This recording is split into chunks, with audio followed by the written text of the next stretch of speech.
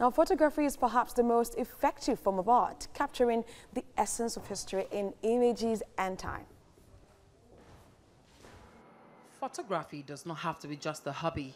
People are making a living from this craft because they have learned to implement the techniques that can transform their artistic abilities to a money-making venture. The first photographic process was called heliography and was invented in 1824 by Nicephore Niepce. Images were obtained with bitumen of Judah spread on a silver plate after an exposure time of several days. In 1832, they put the last touches using a residue of lavender oil distillation by means of a second process, producing images in a one-day exposure time. In 1833, Niepce died, and another photographer, Daguerre, invented in 1838 on his own the Daguerre type, the first process including a development stage.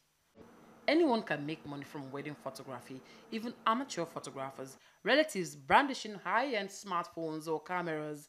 But there is a difference between you and every other photographer, and this difference is in your unique style and the quality of your work. As a professional photographer interested in turning event photography into a lucrative business, you need to advertise. Arm yourself with your business card, make well-designed brochures and flyers, tell everyone about it. Advertise on social media. Get word about your business out there. You have to be totally prepared for the big day. To this end, make sure you get the useful gear. You should be 100% confident because you might not have a second chance to capture a beautiful moment in the event. Don't work for free. It does not matter who the customer is. Put a value on your work. Charge for it. Attend photography workshops and tutorials. Do your research. Find out how much photographs are being sold in local galleries. Find out which gallery is most suitable for your photographs. How much commission will they take? Will they frame the photographs for you? You could also set up your own exhibition. Don't work for free. I like that line. Okay, I have joining me right now, Bami Shebi Richard. He's the head creative outright communications. It's nice to have you join me right now. Nice. Photography. I know I can take my phone, my smartphone, and snap anything that can become iconic, and then I do some graphical this and that. Does that make me a photographer? It doesn't. It doesn't. Okay. So what's the difference between me and you now in the eyes of photography?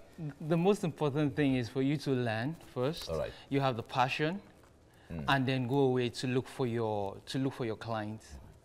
Because if you don't, even if you have known all the technique to get your work working, but you need to market your job. You could be very good, but then nobody will call you for the job. What really makes pictures and photography unique? We see people make a lot of money from photography these days. Those times, about a decade, 2 decades ago, if you're a photographer, it's like you know, something down there. But the story has totally changed. What really happened? I think people already know that your image is very important. If you don't have a good image, people will not probably know you, and so they need your image. And your image is your personality. Is your personality, basically. Okay. So that's the reason why people need those images to pay. So and the guys behind the image have to receive a lot of money from it. Okay, now in photography, anyone who wants to go into photography as it is right now, what are the things you need to consider to get into the business side of photography?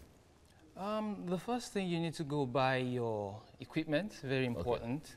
Okay. Of course, you should know your trade. Once you have your equipment, you have your trade, you also have your name. If you don't have your name, your brand is very important. Those 3 things is the basic you need. What are those equipment? When you talk about equipment, what are really the equipment one needs? Basically, the first thing is your camera. Okay. Your camera could be your phone. I can use my phone to start? Yes, you can. Oh, great. Yes, you can. Yes, you can. Encouraging me. It's right either there. your phone. A lot of people will say, you need a big camera to. You don't need that. Okay. You need, even if you need a phone, you can use that to work first. Okay. You can start with that. Exactly. Okay. All right, we have to leave it here now. Bambi Shabi, Richard, thank you very much for coming on the program. Thank you.